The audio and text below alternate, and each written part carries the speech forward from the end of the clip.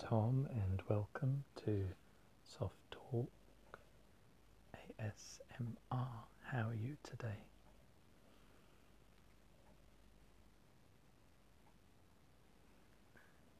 This is the second book of the Thomas the Tank Engine series by the late Reverend Wilbert Waldry. If you've looked at my previous video, you have seen the 3 railway engines, and the next book by the author is this, Thomas the Tank Engine.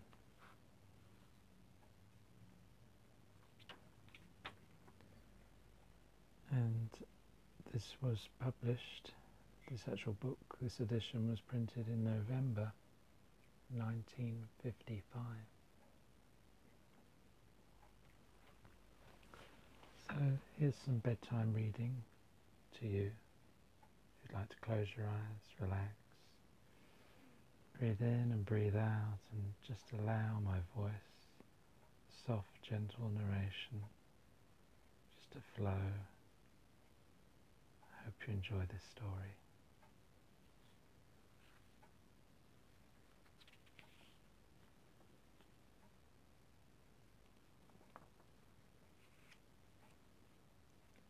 First chapter in this storybook is called Thomas and Gordon. Thomas was a tank engine who lived at a big station. He had 6 small wheels, a short stumpy funnel, a short stumpy boiler, and a short stumpy dome. He was a fussy little engine, always pulling coaches about. He pulled them to the station, ready for the big engines to take out on long journeys. And when trains came in and the people had got out, he would pull the empty coaches away so that the big engines could go and rest.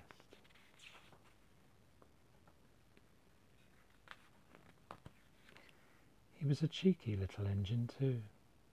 He thought no engine worked as hard as he did, so he used to play tricks on them. He liked best of all to come quietly beside a big engine dozing on a siding and make him jump. Peep, peep, peep, peep, peep, wake up, lazy bones, he would whistle. Why don't you work hard like me? Then he would laugh rudely and run away to find some more coaches. One day, Gordon was resting on a siding. He was very tired. The big express he always pulled had been late, and he had had to run as fast as he could to make up for lost time. He was just going to sleep when Thomas came up in his cheeky way. Wake up, lazy bones, he whistled. Do some hard work for a change. You can't catch me. And he ran off laughing. Instead of going to sleep again, Gordon thought how he could pay Thomas out. One morning, Thomas wouldn't wake up. His driver and fireman couldn't make him start. His fire went out, and there was not enough steam. It was nearly time for the express. The people were waiting, but the coaches weren't ready. At last Thomas started. Oh dear, he yawned. Come on, said the coaches, hurry up. Thomas gave them a rude bump and started for the station. Don't stop dawdling, he grumbled. Where have you been? Where have you been? Asked the coaches crossly. Thomas fussed into the station, where Gordon was waiting. Boop, boop, boop, hurry up you, said Gordon crossly. Peep, peep, peep, hurry yourself, said cheeky Thomas.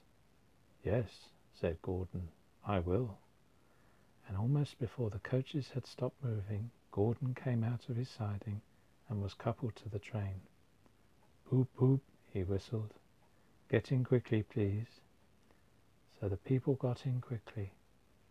The signal went down. The clock struck the hour.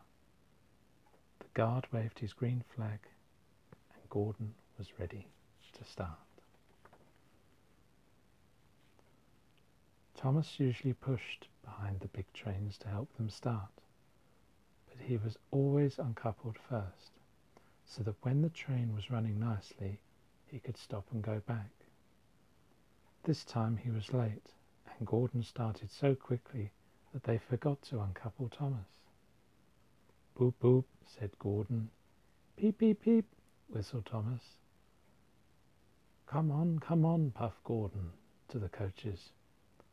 Pull harder," puffed Thomas to Gordon. The heavy train slowly began to move out of the station. The train went faster and faster, too fast for Thomas. He wanted to stop, but he couldn't. "Peep, peep, stop, stop," he whistled. "Hurry, hurry, hurry," laughed Gordon in front. You can't get away," laughed the coaches. Poor Thomas was going faster than he had ever gone before. He was out of breath, and his wheels hurt him, but he had to go on. "I shall never be the same again," he thought sadly. "My wheels will be quite worn out." At last they stopped at a station. Everyone laughed to see Thomas puffing and panting behind. They uncoupled him, put him onto a turntable, and then he ran on a siding out of the way. "Well, little Thomas," chuckled Gordon as he passed, "now you know what hard work means, don't you?" Poor Thomas couldn't answer. He had no breath. He just puffed slowly away to rest and had a long, long drink. He went home very slowly and was careful afterwards never to be cheeky to Gordon again. The next chapter is called Thomas's Train. Thomas often grumbled because he was not allowed to pull passenger trains. The other engines laughed. "You're too impatient," they said. "You'd be sure to leave something behind." "Rubbish," said Thomas crossly. "You just wait. I'll show you." One night he and Henry were alone. Henry was ill. The men worked hard, but he didn't get better. Now Henry usually pulled the first train in the morning, and Thomas had to get his coaches ready. If Henry is ill, he thought, perhaps I shall pull his train. Thomas ran to find the coaches. Come along," he fussed. There's plenty of time, grumbled the coaches. He took them to the platform and waited to run around in front at once, but his driver wouldn't let him. "Don't be impatient, Thomas," he said. So Thomas waited and waited. The people got in, the guard and station master walked up and down, the porters banged the doors, and still Henry didn't come. Thomas got more and more excited every minute. The fat director came out of his office to see what was the matter, and the guard and the station master told him about Henry. "Find another engine," he ordered. "There's only Thomas," they said. "You'll have to do it then, Thomas. Be quick now." So Thomas ran round to the front and back down on the coaches ready to start. "Don't be impatient," said his driver. "Wait till everything is ready." But Thomas was too excited to listen to a word he said. What happened then, no one knows. Perhaps they forgot to couple Thomas to the train. Perhaps Thomas was too impatient to wait till they were ready. Or perhaps his driver pulled the lever by mistake. Anyhow, Thomas started, people shouted and waved at him, but he didn't stop. They're waving because I'm such a splendid engine, he thought importantly. Henry says it's hard to pull trains, but I think it's easy. Hurry, hurry, hurry, he puffed, pretending to be like Gordon. As he passed the first signal box, he saw the men leaning out, waving and shouting. They're pleased to see me, he thought. They've never seen me pulling a train before. It's nice of them to wave. And he whistled, "Beep, beep, thank you," and hurried on. But he came to a signal at danger. Bother, he thought. I must stop, and I was going so nicely too. What a nuisance signals are. And he blew an angry peep peep on his whistle. One of the signalmen ran up. "Hello, Thomas," he said. "What are you doing here?" "I'm pulling a train," said Thomas proudly. "Can't you see?" "Where are your coaches then?" Thomas looked back. "Why, bless me," he said, "if we haven't left them behind." "Yes," said the signalman, "you'd better go back quickly and fetch them." Poor Thomas was so sad he nearly cried. "Cheer up," said his driver. "Let's go back quickly and try again." At the station, all the passengers were talking at once. They were telling the fat director, the station master, and the guard what a bad railway it was. But when Thomas came back and they saw how sad he was, they couldn't be cross. So they coupled him to the train, and this time he really pulled it. But for a long time afterwards, the other engines laughed at Thomas and said, "Look, there's Thomas, who wanted to pull a train but forgot about the coaches." The next chapter is called Thomas and the Trucks. Thomas used to grumble in the shed at night. "I'm tired of pushing coaches. I want to see the world." The others didn't take much notice, for Thomas was a little engine with a long tongue. But one night, Edward came to the shed. He was a kind little engine and felt sorry for Thomas. "I've got some trucks to take home tomorrow," he told him. "If you take them instead, I'll push coaches in the yard." "Thank you," said Thomas. "That will be nice." So they asked their drivers next morning, and when they said yes, Thomas ran happily to find the trucks. Now trucks are silly and noisy.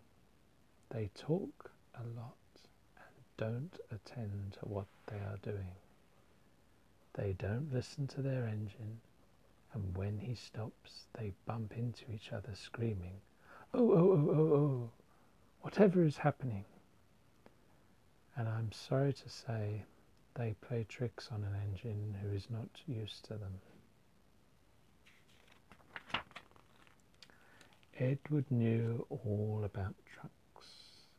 He warned Thomas to be careful, but Thomas was too excited to listen. The shunter fastened the coupling, and when the signal dropped, Thomas was ready. The guard blew his whistle. "Peep, peep," answered Thomas, and started off.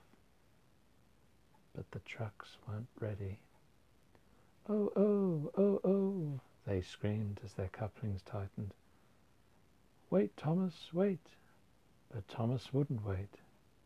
Come on," he puffed, and the trucks grumbled slowly out of the siding onto the main line. Thomas was happy. Come along," he puffed. "All right, don't fuss, all right, don't fuss," grumbled the trucks. They clattered through stations and rumbled over bridges. Thomas whistled peep peep, and they rushed through the tunnel in which Henry had been shut up. Then they came to the top of the hill where Gordon had stuck. "Steady now, steady," warned the driver, and he shut off steam and began to put on the brakes. We're stopping," called Thomas. "No, no, no, no," answered the trucks, and bumped into each other. Go on," and before his driver could stop them, they had pushed Thomas down the hill and were rattling and laughing behind him. Poor Thomas tried hard to stop them from making him go too fast. Stop pushing," he hissed, but the trucks would not stop. Go on," they giggled in their silly way. He was glad when they got to the bottom. Then he saw in front the place where they had to stop. Oh dear, what shall I do? They rattled through the station, and luckily the line was clear as they swerved into the goods yard. "Ooh, groaned Thomas as his brakes held fast and he skidded along the rails. "I must stop," and he shut his eyes tight.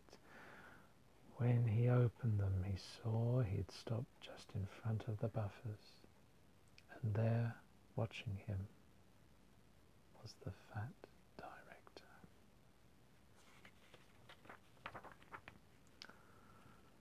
"What are you doing here, Thomas?" he asked sternly. "I've brought Edward's trucks," Thomas answered. "Why did you come so fast?" "I didn't mean to. I was pushed," said Thomas sadly. "Haven't you pulled trucks before?" "No." "Then you've a lot to learn about trucks, little Thomas. They are silly things and must be kept in their place. After pushing them about here for a few weeks, you'll know almost as much about them as Edward. Then you'll be a really useful engine."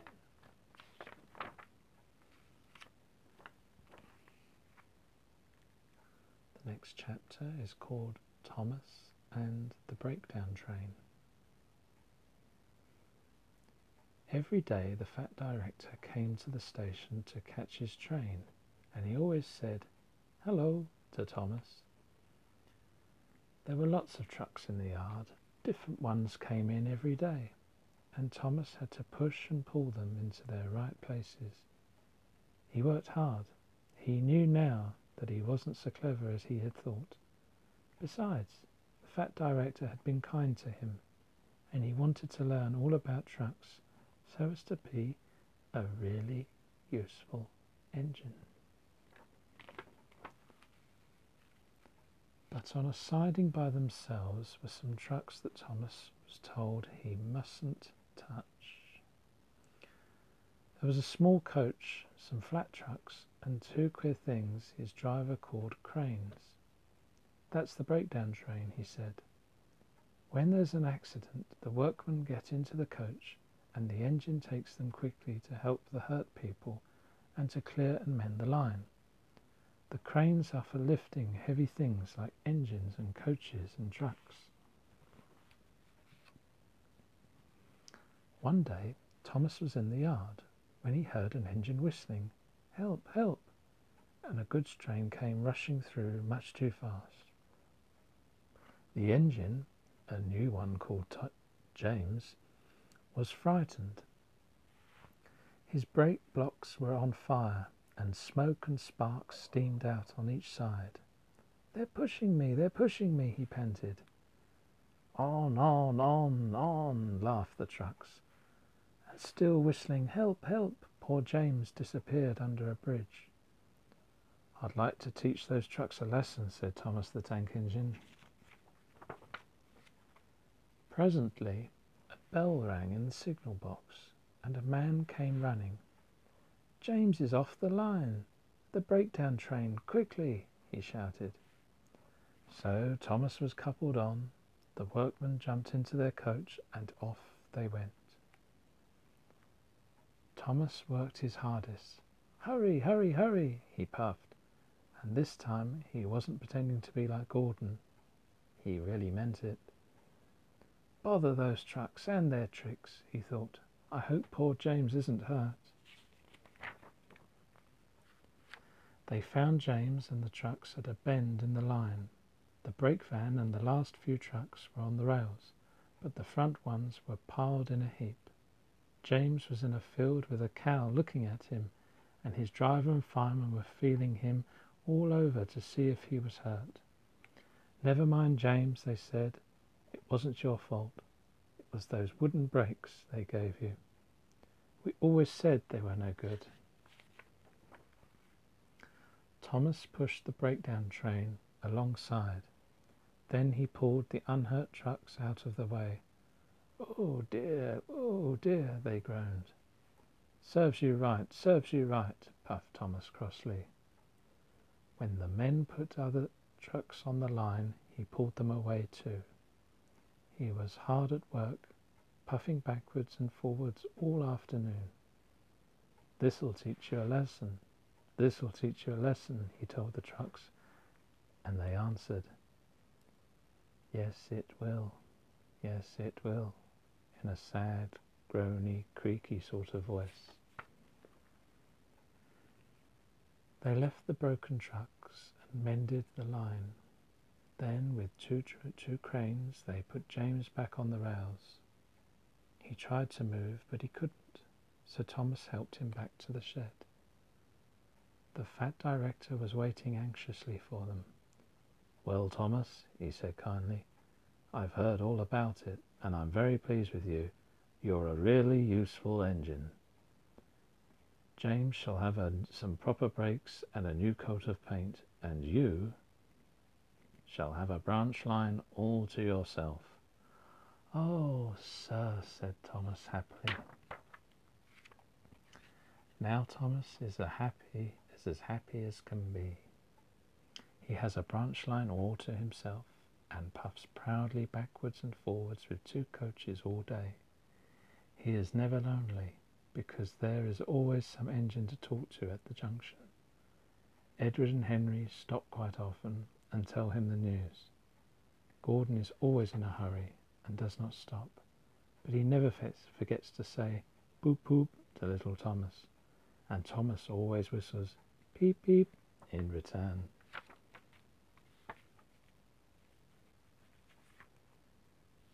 There we are. I hope you enjoyed that.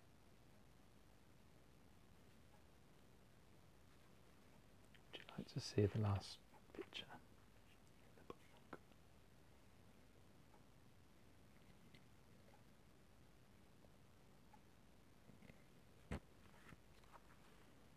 Okay, go to sleep now.